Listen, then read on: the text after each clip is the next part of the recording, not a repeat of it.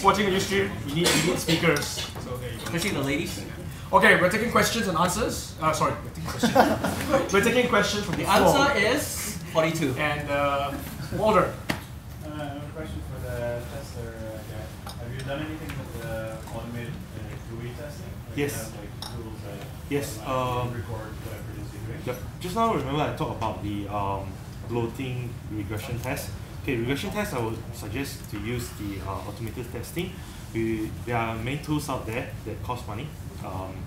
RFT from IBM or QTP, Quick Test Professional. All these are tools that you can use. They will actually interact very well with the GUI objects. Otherwise, you can use free tools, Selenium. You can actually find free automation tools out there, but there's a lot of work that needs to be done manually before you can use them really freely and reducing the maintenance work. Yeah. So in order to do that, you need to have programming basics. Also, Walter, you did programming. You did. Khalid. John. Yeah, sure. Okay. Wow, okay. How do you test Testing good. for breaking stuff? Like basically, some people have the knack for breaking code. Some people don't get it. So how do you train those people to actually have an eye for perfection and basically break everything, make sure their code works? Okay, like what you say, you're trying to break a thing. I would think that you are thinking along the line of exhaustive testing. We couldn't do that. For functional testing, mainly we will test that if it works as per intended, and if it doesn't, it wouldn't crash the system. It would just pop out some error message or whatsoever. But similarly, if you're talking about breaking, we can test it using performance testing. There's this thing called breakpoint test. We actually load the system so much that it actually fails. So we see how much user it can sustain. Or even security test, you see how the system breaks. Is there any place within the code itself that can be compromised? What I'm trying to ask is not like anything server. I'm talking about like basically you see a form, you don't type anything, press submit. Yep, that's one of the requirements. So you test for that. And then, how do you train people to do that? I mean, I'm seeing a lot of people that, let's say, don't get that, don't really test for that kind of thing on their own code. It's like, do you have a manual? Do you have something? I think for the developers, not for the testers. There's two ways to go about doing this. One is you list down the requirement plainly, exactly what it is that you expect, then they will have tested scenarios. Otherwise, you have to hire matured testers. They will actually help you form up your requirements and tell you, hey, what if this happens? Can you please at least tell me what am I expecting to see here? Or if you are lazy, then you can tell them, this is your common sense, it's going to fail. Then you should expect some failure message or something like that. Yep.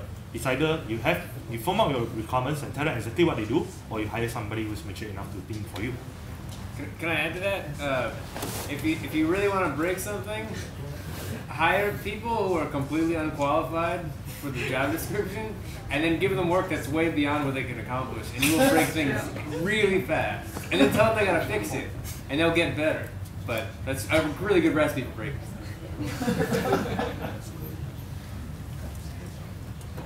Khalid keeps looking at me because we used to work together, and I always tested like the weirdest combination of sequences of things and break something. And I remember like game testers are also another different breed because they play games like crazy, and they are the ones who find out all sorts of bizarre ways that the game developer will never figure out that you would think of, doing certain actions and stuff. Maybe that's what you're thinking, like how do you cultivate a mindset like that. But I think in your field you don't really go and look for trouble, right? Do you guys?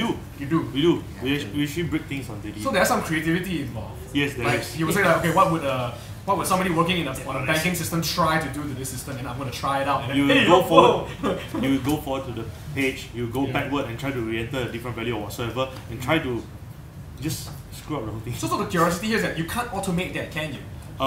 Can you write like Selenium or whatever and say, do whatever you want? No, you can't. But actually there is this test methodology called fast test. You actually just automate the script and let it input whatever random number that it can generate and see whether the system breaks or not. But you can't really expect what is the result going to be.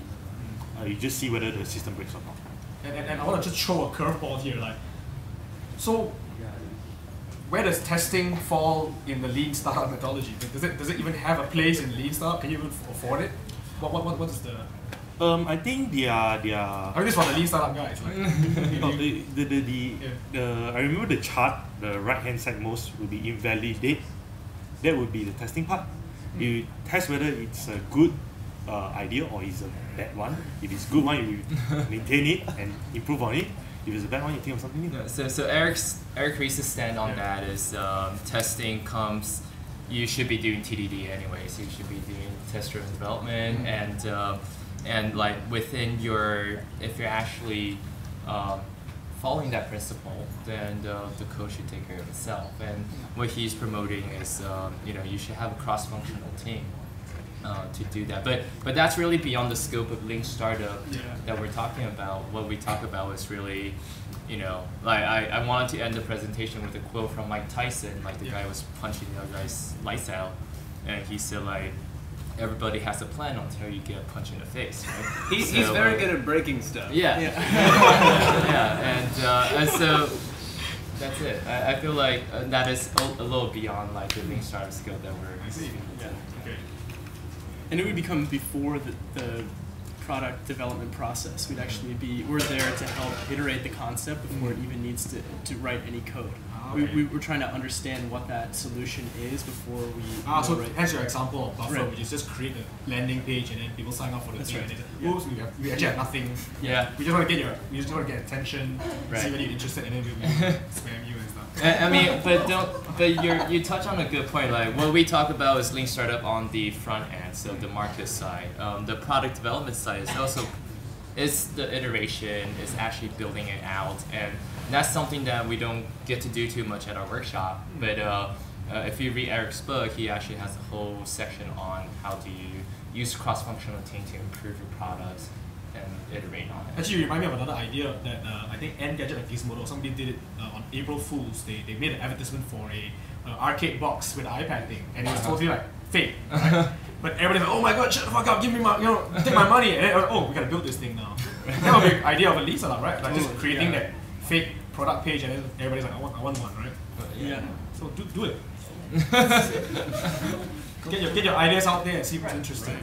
I invented something called a laksa sandwich a year ago, and I've been taking pre-orders. Laksa sandwich. Yeah, it's brilliant,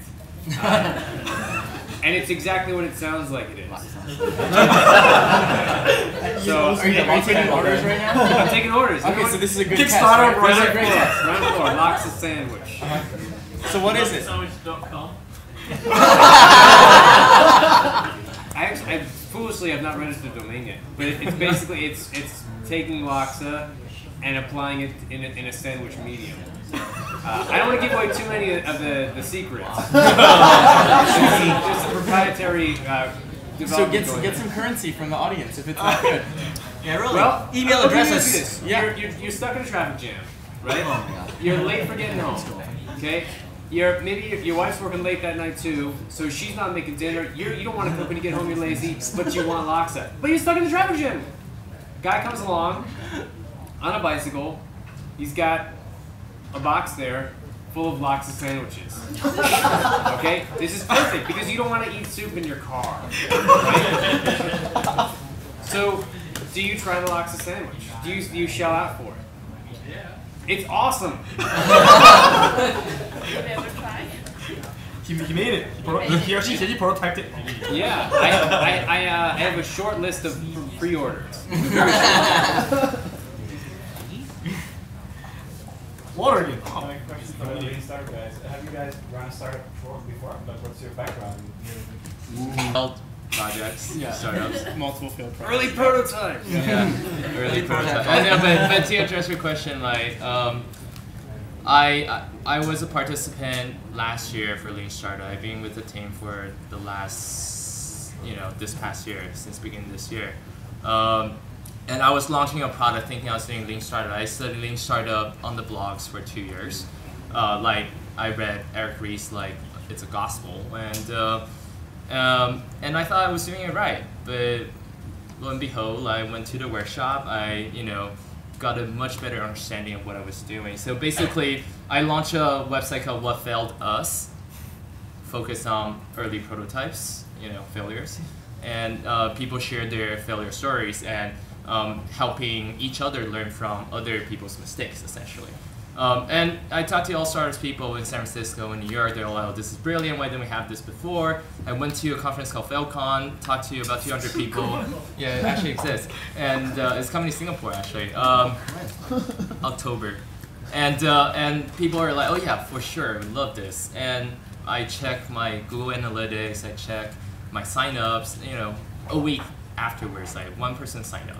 Okay, but everyone's gonna tell you, yes, this is awesome. Like when you do customer development, everyone's gonna say, of course, I need this. But they really just said this to be polite. They didn't want to call your baby ugly, essentially, right? So it failed miserably. What I learned was that maybe there was a market, but the form in which I conceived the concept as like sort of the Hacker News blog role type of thing was probably not the format that people wanted. Failcon, huh? So we're gonna do Malaysia gonna do WinCon. Bully corner. Yeah. Another question from the floor. No, nobody's got questions. Can I ask a question? Okay. Did you seriously not know who Commander Riker was? I mean, come on. Because Star Trek sucks, Star Wars is awesome.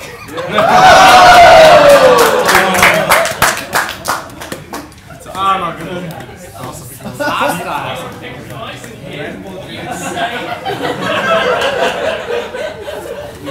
Alright, calling once, nobody forgot questions for tester lead. Oh, Colin again. Okay.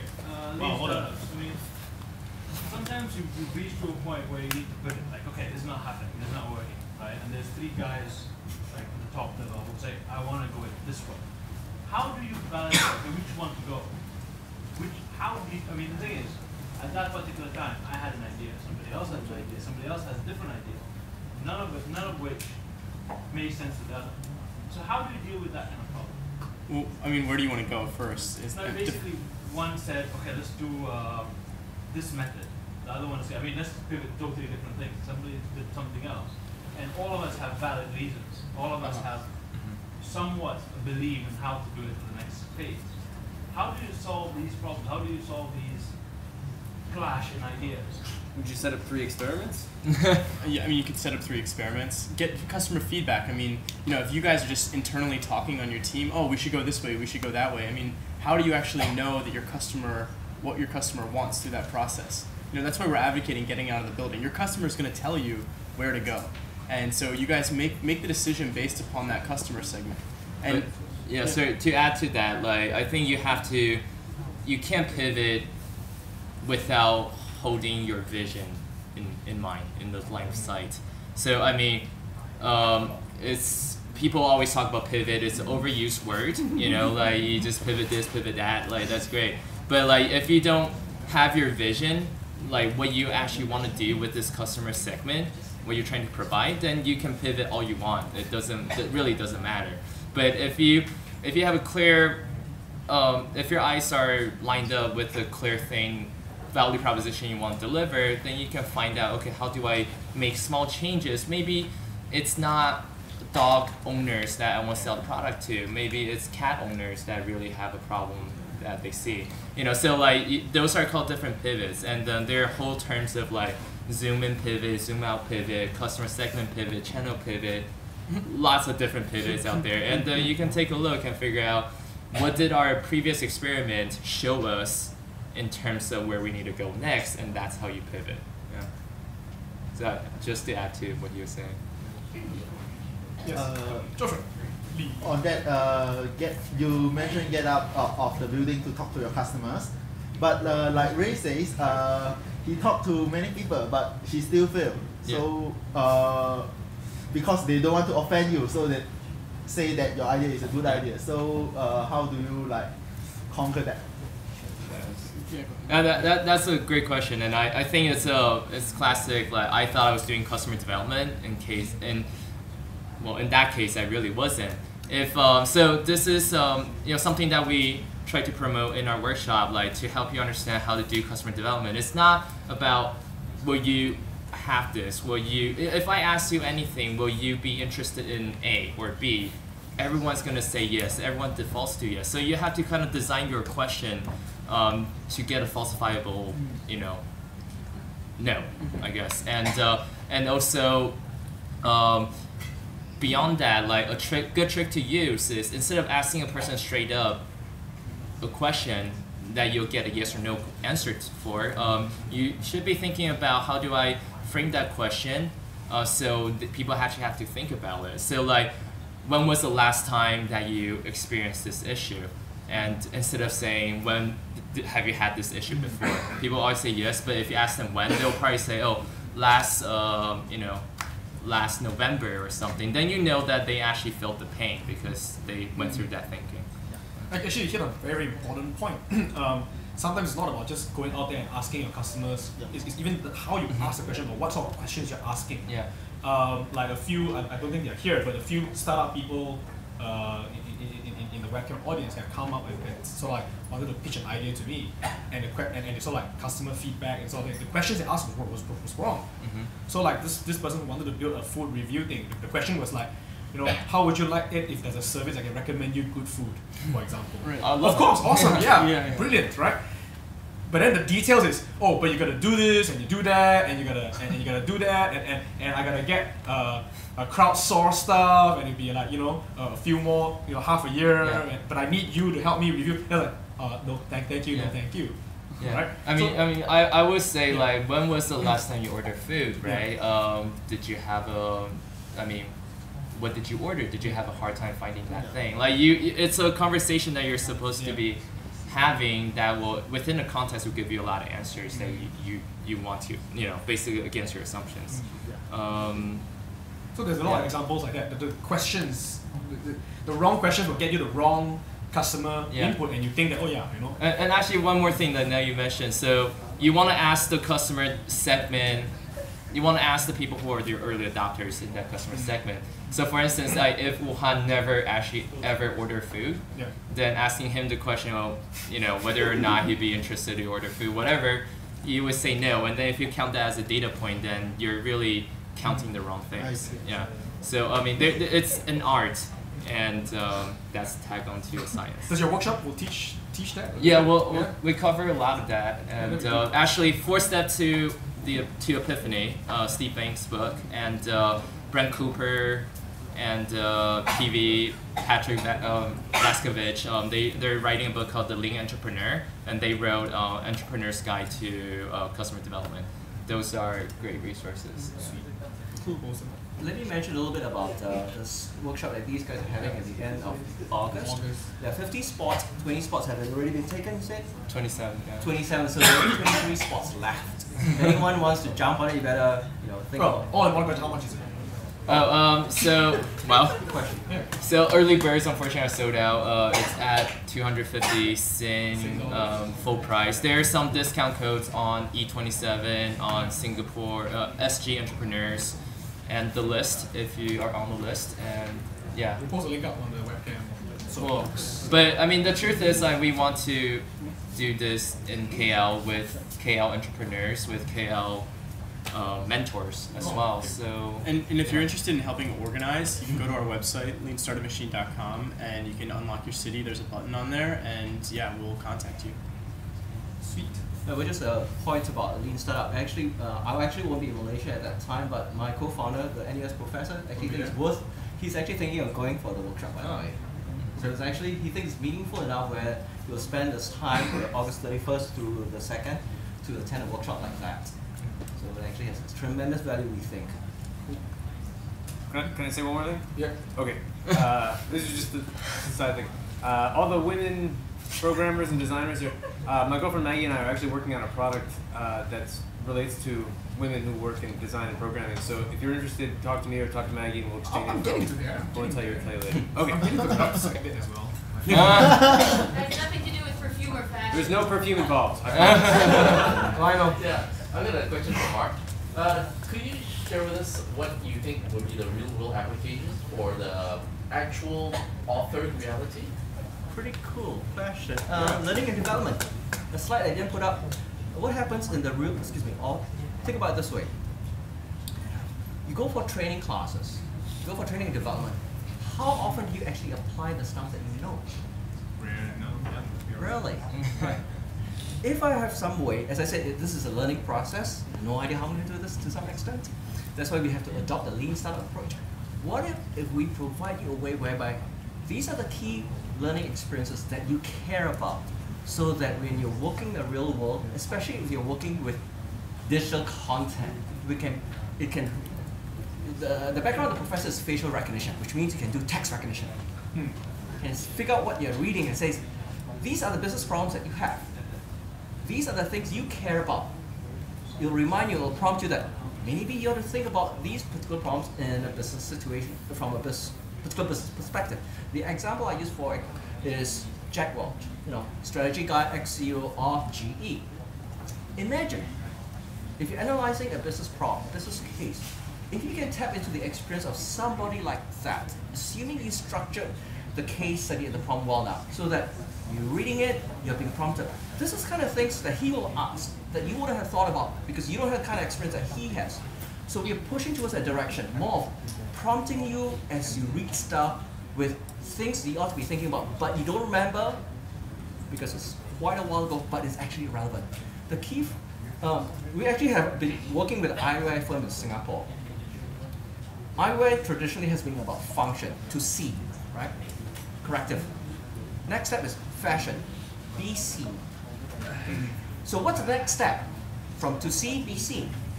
We think is to see like somebody else. To be able to see a problem like a Jack Welch, strategy problem like a Jack Welch. To see a marketing problem like I think his name is Al Rees, for example. He might be dead by now. But to be able, so sad. But to be able to see a problem, tapping into the expertise of people that you otherwise will not have been able to access. That's the key, to be able to see like person X, Y, and Z. That's where we headed from. To see, be seen, to see like, where is Google on this particular framework? The bottom, to see plus, right? Because you're seeing the world, you add on top of it. That's all, it's just a layer. They have the fashion side because they know but I don't know whether they got the top part yet. That's why we think we can complement that. That's what we're headed to at this point.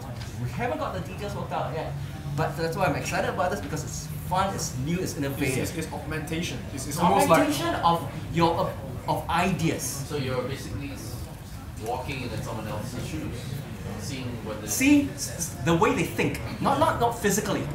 The way they think versus the way they, to some extent, the way they walk. No, right? you're right. Google is experimenting with that. They're experimenting, right? On their Google search, for example, the way that they're surfacing, like you type in certain searches, they're already predictive. Predicting, right. And if you apply that to the Project I, that's kind of like the thing. So it's almost like you're looking at that for a certain amount of time. Maybe you're interested in buying that. I'm gonna, overlay more information. That's tracking the history of what you've done for previous searches. We're thinking of going, learning experiences at this point. As I said, it's brand new. It's stuff that I don't know whether anyone else is doing, but that's why we're gonna try. It's worth trying, obviously. It's worth trying, right? If somebody's gonna think about what we're gonna be wearing in 10 years' time, right? Well, are we necessarily gonna be wearing? Right? Sign me up. I'm on my surgery. I don't know the answer to the question really, but that's why we're trying it. We're exploring. It's a big idea. Why not? If it's an idea that somebody else has done, I'm not interested. Period. I've done things like this before, and it's actually gets me into trouble with IBM. Back in late 1990s, I was working on a project for. I get done with the stupidest projects, strangest projects, right? So I was working with IBM Research. We were doing electronic auctions. This is around the time of eBay.